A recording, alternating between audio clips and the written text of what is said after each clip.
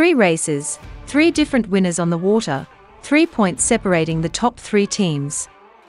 Those are the bullet points from the sharp end of the leaderboard in ORC D, and they all portend a great week of racing in the largest class of handicap yachts at 13th edition of Race Week at Newport, presented by Rolex.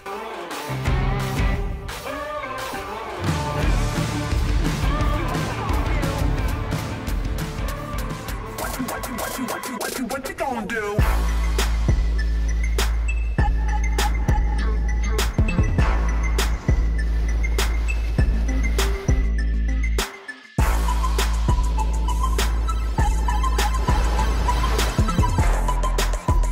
Well, there were some pretty significant shifts on a number of the beats, and we were on the right side of a couple of them and able to get in position for a few others. It's a deep fleet, and there's a lot of great teams here, so we'll have our tough moments too, no doubt. And just being able to grind through those, I think, is going to be the key to success over a long 4-day round.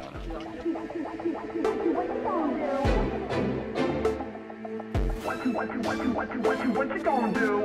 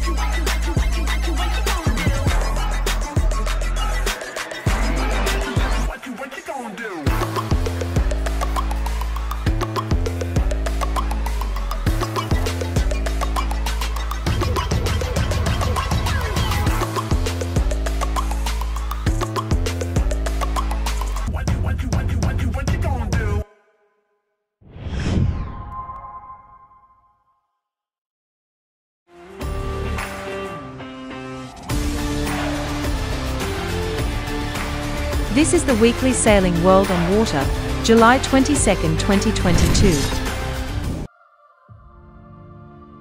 Despite finishing third in the final race, SSL Team Malaysia joined runaway group leaders SSL Team South Africa at the final series in Bahrain this October. Here we go!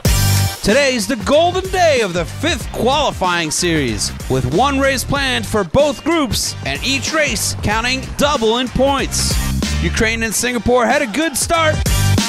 After a close battle upwind, Thailand led, arriving first at the weather mark, followed by Ukraine.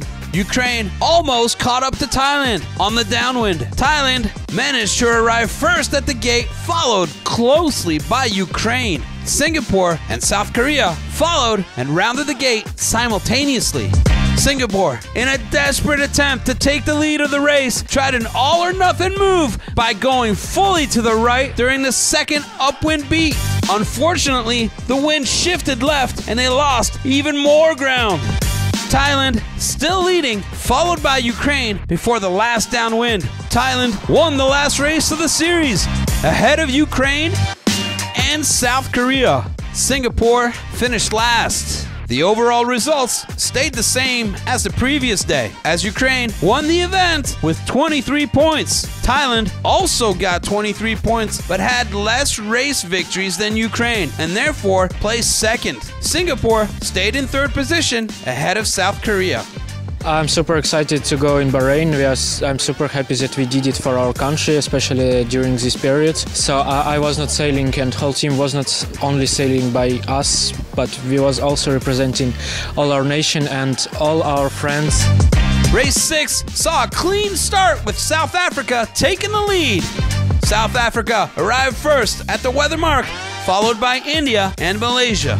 South Africa had a blazing downwind run, setting the fastest boat speed of the week at 15.2 knots, and rounded the leeward gate in first. India tried a bold last-minute windward drop and jibe. The maneuver didn't work out as they planned. The Jenniker fell into the water. They overshot the gate and stopped the boat.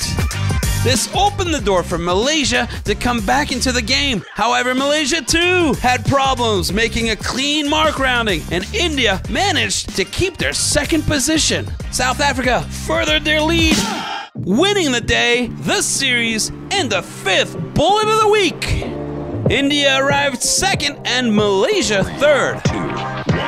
Overall, South Africa won the event with 19 points and a ticket to Bahrain. Malaysia, even though they finished third today, kept their second place overall and got the second ticket to Bahrain. India finished third, only 1 point behind Malaysia. You know, the concept of Ubuntu means that you do something for the collective, and this SSL is really a Ubuntu concept, and what a fantastic opportunity to sail against all these countries. And it was really emotional to see Ukraine on the podium there, and really hard to think they got to go back to a war, you know, and that's something more than we have to deal with, you know. So be sure to join us and watch the 40 teams competing live in the final series from Bahrain, starting on the 29th of October to the 20th of November. Minus 10, 9, 8, we have a go for main engine start. We have main engine start. 4, 3, 2, 1.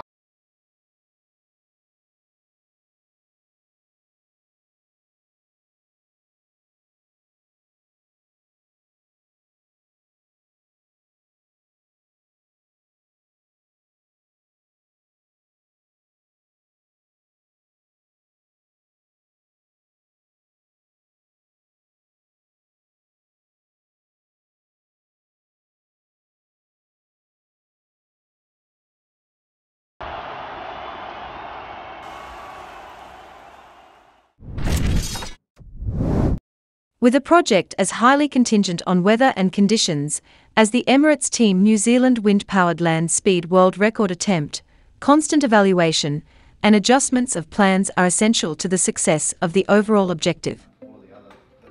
Today we had a chance to have a catch-up as a group on the land speed project. Normally Lake Edna, the whole year is perfectly dry. There's no water in the lake. It's very, very abnormal for it to have water in the lake at all.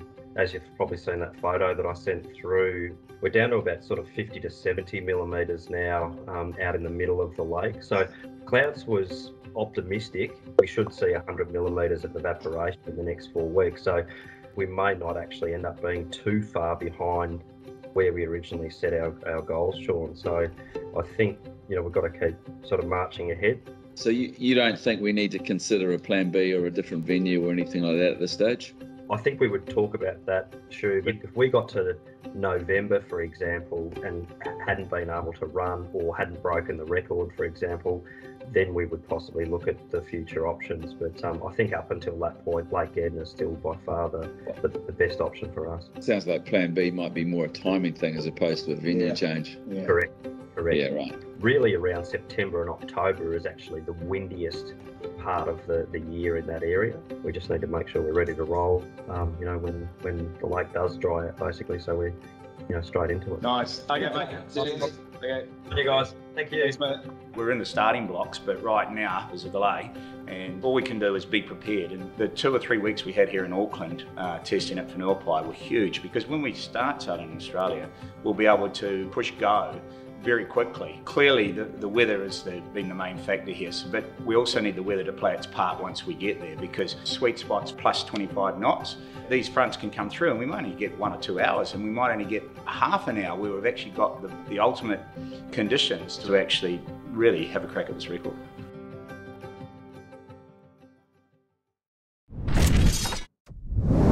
It all came down to this day. With up to 3 races across the 10 classes, no lead was completely safe. The IC37 class, with 24 boats, was the extreme example, but New Wave sailed to the win.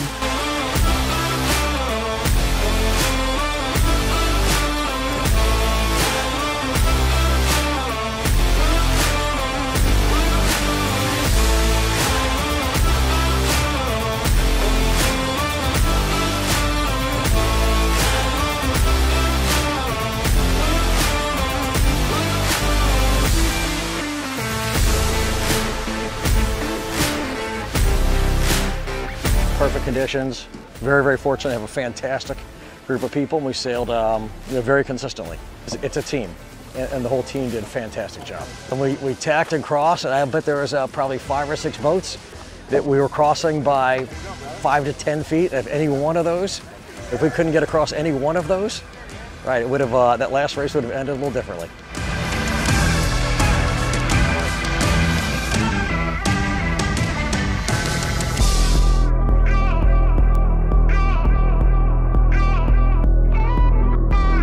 The competition was absolutely fabulous. There were any number of boats that could have won this class. We had to work really, really hard, and we're nervous till the very last race to see if we could hold our lead. So the light conditions this week was a real challenge for us, but I've got great trimmers and a great crew, and they kept the boat moving as fast as we possibly could the whole week.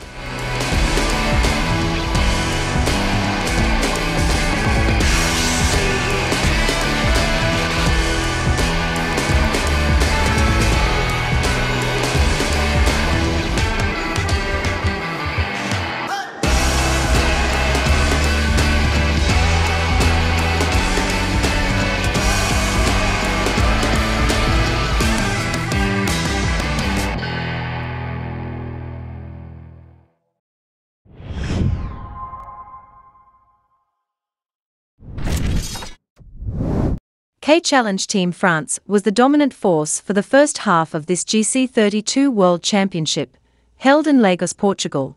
But for the second half, it was Christian Zuera's Black Star sailing team, which overtook the French after the third of 4 races.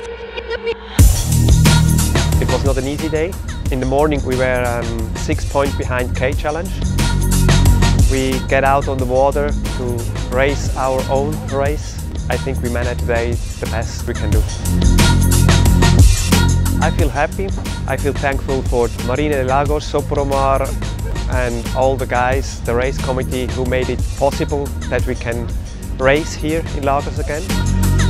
For centuries, Portugal is very much engaged to the sea, and so we are very proud to have the right infrastructure here in Lagos with the right partners.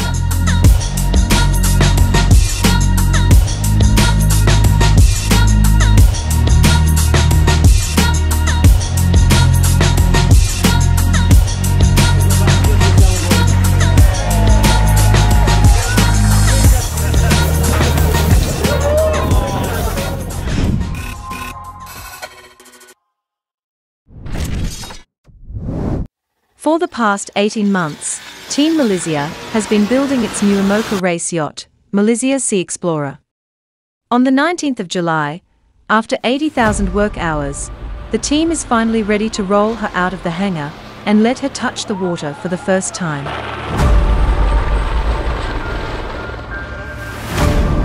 You follow your dream, and one day it can happen. It can.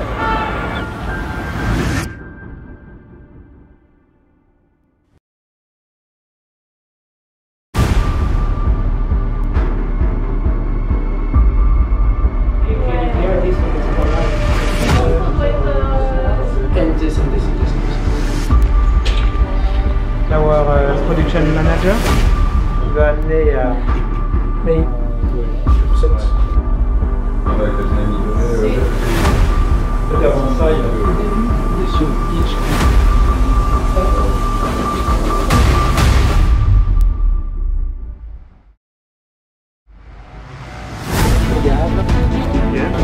We are in front of Multiplast, the boat yard that's building our new IMOCA. We have deadline with the race, plus the fact that we are on a new generation of IMOCA boats. Biggest challenge on this project it will be the timeline and make sure that we follow the planning.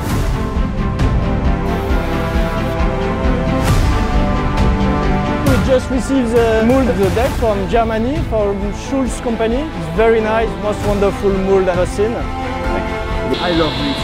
The time pressure until then will build constantly, and we need to be vigilant to push as much as we can to make sure we will deliver on time.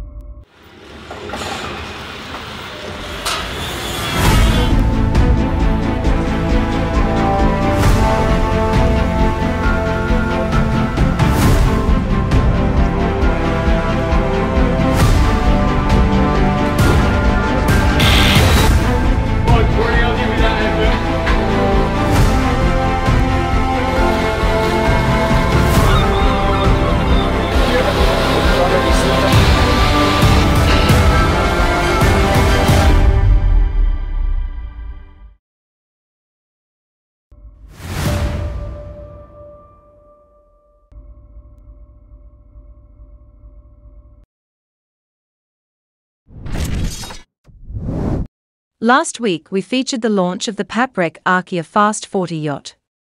This week she started her first race in the Drheam Cup 2022. The Drheam Cup, a Grand Prix de France de course au large, was created in 2016 by Jacques Civilise to meet the need for a major, open French offshore sailing race in the summer, open to many types of single and multi-hull boats, professional and amateur sailors. Il est 14h20, je suis bien placé sur la ligne, quelques longueurs pour pas griller, et ça part pleine balle, je suis du bon côté. Comme c'est facile, ça passe sur un bord pour la première bouée, j'enroule dans le top 3. Et là on attaque la manœuvre pour envoyer le spi. Et voilà, et dès que c'est envoyé, après une bonne suée, un gros effort pour envoyer le spi en tête, enlever la chaussette, le régler, régler tout le bateau, regarder où on va, enfin se poser et puis préparer la suite, enrouler de la bouée d'Urville un petit peu plus loin et ensuite un affalage à la bouée d'Urville un peu technique puisqu'on descend le spi pour envoyer le Genac et déployer le Genac et partir vers l'Angleterre.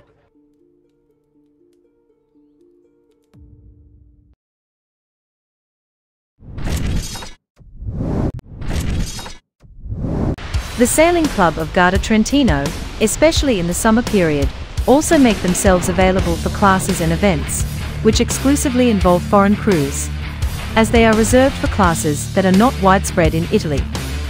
This is what is happening at the Mark IV European Championship of the acrobatic 18-footers from Australia, who are putting on a great show at Circular Villa Arco.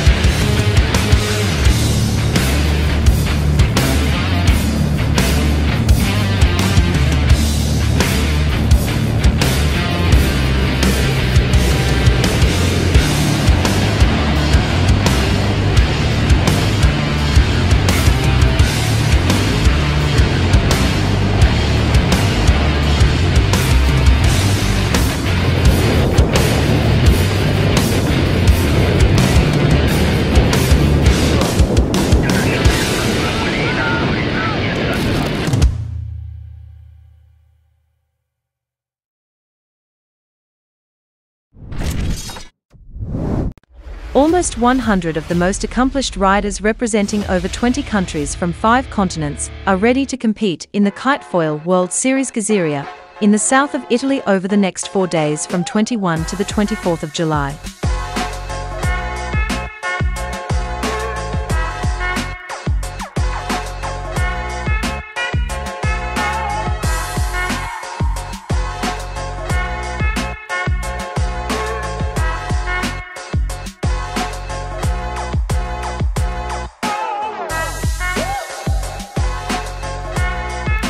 We are here for the Act 2 of the Kitefoil World Series 2022 in Gazzeria. We have such a good forecast for the event. The sun is here, we have a lot of wind. We are looking for really good tight racing with all of the top guys. The overall speed is really high this year and yeah, it's going to be really tough. We are here in Gazzeria for the second stop of the 2022 Kitefoil World Series. It's one of my favorite venues of the tour, so I'm very excited to be here. I started kitefoiling internationally and competing internationally back in 2015. And since I won my first World Championship in 2016, I won every single regatta after that up until Lake Tronze, which was the last stop of the Kitefoil World Series. And it was 32 consecutive international regattas, which is quite a lot. But yeah, now the sport is just getting so much more competitive and the margins are closer and the racing is much tighter, which is very exciting and it's great for the sport and really pushes me to become just a better athlete. But now it's just a different game and I really hope that I can come back to this event with a little bit better speed and just better overall. And I'm very much looking forward to getting back to my original winning ways.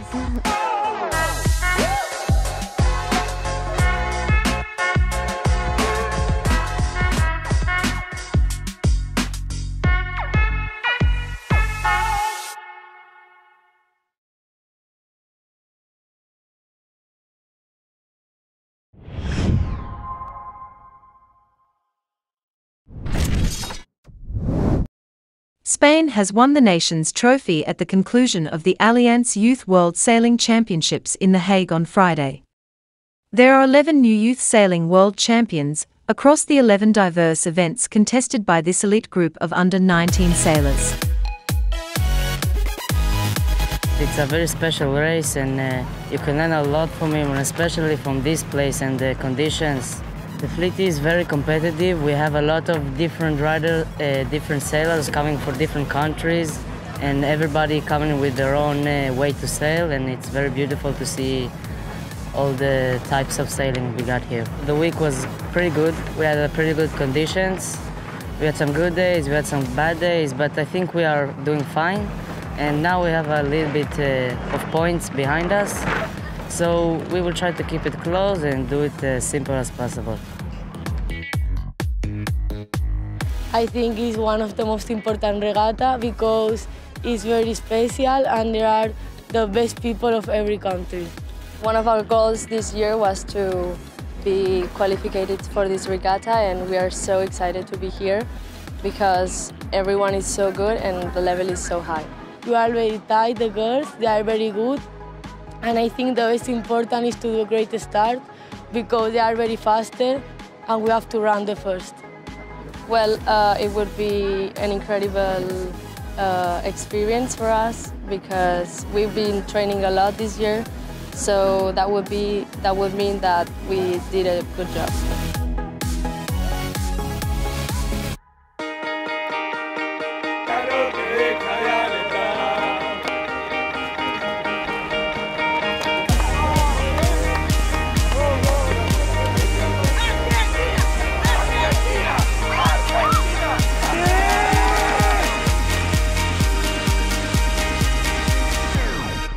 Ireland is such a small team. We only have 3 boats, and for the Ilka 6 boy and myself both getting the gold medal, it's absolutely phenomenal, and I'm so proud of the team, and we've been coached by an amazing coach, Vasilis. You know, it's so proud to be able to come off the water knowing that Ireland has got 2 gold medals.